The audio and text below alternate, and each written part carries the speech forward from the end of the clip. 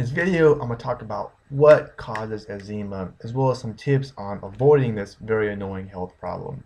Now, before I begin, down below, there's a link where I'm giving away a free video-based guide on dietary supplements and alternative medicine. Just like many medical terms, eczema comes from a Greek word, which is ekzein, and this means to boil out. With this condition, a person's skin could have tiny bumps on it.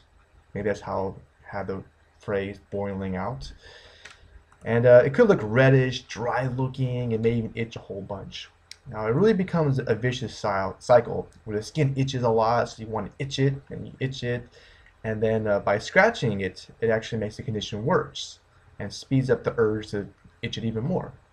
And the worst part is when someone's trying to get a good night's rest, that's when it's going to itch a bunch. Usually increases the symptoms. Sort of reminds me when I go camping and mosquitoes feast on me like I'm on a buffet, and trying to lie in bed, and every time you move it like itches like crazy. It's horrible feeling.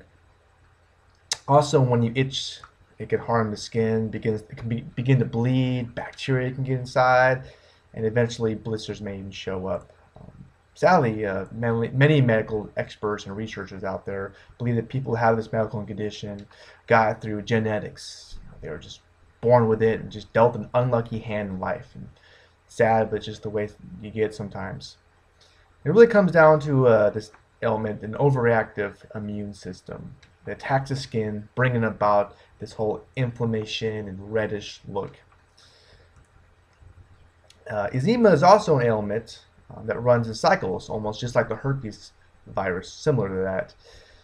There's times when you don't even know that disease exists, and there's other times when there's big flare-up and the symptoms are really, really bad.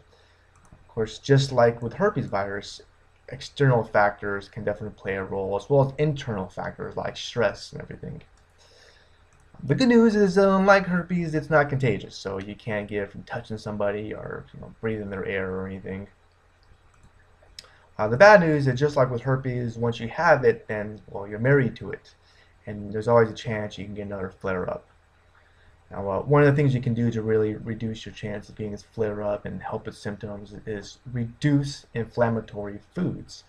These are things like red meats, trans fats, lots of sugars, dairy products, cooking oils, basically all the food that tastes really good. So unfortunately, that's just the way it is. Also, there's a lot of great herbal remedies and supplements that can really help out inflammation. There's some ideas out there would be like garlic, turmeric, ginger, and I can't forget about omega-3 fats. They're really good. Now, if you're truly interested in dietary supplements and herbal remedies out there, like I mentioned, I do have this whole video guide all about this industry, all these products, because there's a lot of confusion out there, and the reality is there are some crappy products. And the industry is really unregulated, so companies can do what they want, and they're actually supposed to police themselves, which doesn't make a lot of sense, but it's just the way it is. In a lot of countries, it's that way. Now, this guide can definitely help somebody, and how to helping them identify a good product over a crappy product. Talks about various herbs out there, as well as some nifty tricks on what to take for skincare, detoxes, and weight loss, and a bunch of other cool stuff. Oh, and the best part is it's free, so why not check it out, right? And you can learn more by just simply clicking on the link right below the video that I made for you here. Well, I hope this video has been helpful. I appreciate your time. Please leave a comment with any thoughts. Until next time, take care of yourself and cheers. Bye.